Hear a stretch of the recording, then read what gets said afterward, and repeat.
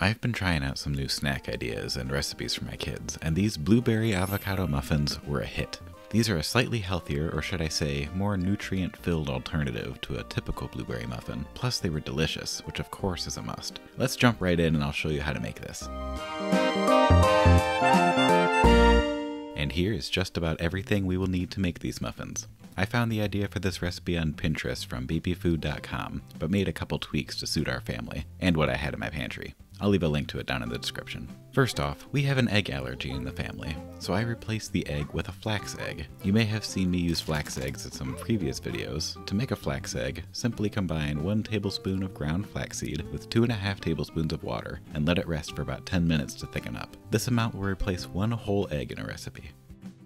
Now that the flax egg is done, let's get back to the muffins. In a mixing bowl, add 1 cup of whole wheat flour, half a teaspoon of baking powder, half a teaspoon of baking soda, and 1/4 teaspoon of salt. If you want the muffins to actually end up looking a bit green in the end, like avocados, you'll want to use a white whole wheat flour or all-purpose flour.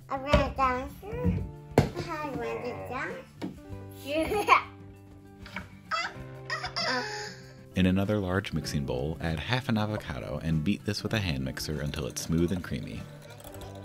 Next, add in 1/3 cup of olive oil, then 1/3 cup of maple syrup. I think you could drop the maple syrup down to 1/4 cup or maybe even less, but it just depends on how sweet you want the muffins to turn out. Next, add in 1 egg or 1 flax egg, 1/4 cup of whole milk, and half a teaspoon of vanilla extract. Mix all of this until completely combined. Add in all of the dry flour mix into the wet ingredients, and gently fold the ingredients all together. Don't overmix this or work it too hard. They can end up becoming gummy or dense, kind of like how you don't want to overmix pancake or waffle batter. Finally, add in 2/3 of a cup of blueberries and gently fold in to combine.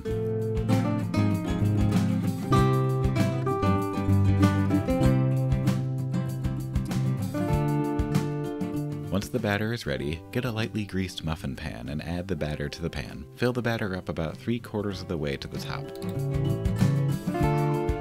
Honestly, the amount of batter for this recipe was not quite enough to fill for a full dozen muffins, probably because the original recipe was for a mini muffin tin. This may also change depending on the size avocado used for the recipe. If you're using a normal size muffin pan like I did, you'll probably end up with about 8-ish muffins. Or you can fill them a bit under 3/4 of the way and just get short muffins. That's what I did, still ended up fine and delicious. If you want 12 full-size muffins, you'll probably want to double the recipe. Once the muffin tin is all battered up, bake these in an oven set to 375 degrees Fahrenheit for 12 to 15 minutes, or until golden brown. You could stick a toothpick in to check if it comes out clean also. If it comes out clean, you know they're done.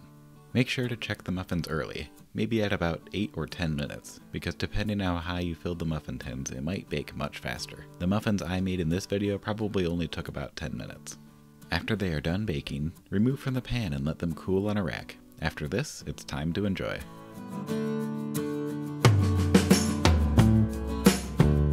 Well, now you know how to make some blueberry avocado muffins. I wouldn't necessarily go so far as to say these muffins are healthy. They still have oil and syrup, but they do have better nutrients than what a typical blueberry muffin would have had, with butter, vegetable oil, or granulated sugar. Healthier fats and natural sugars are always good swaps to make when you can.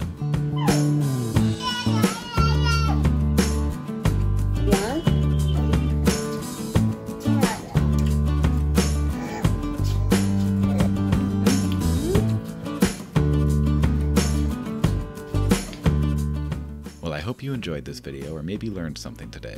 If you did, please consider leaving a like or subscribing to my channel for more like this. As always, thank you so much for watching. See you next time.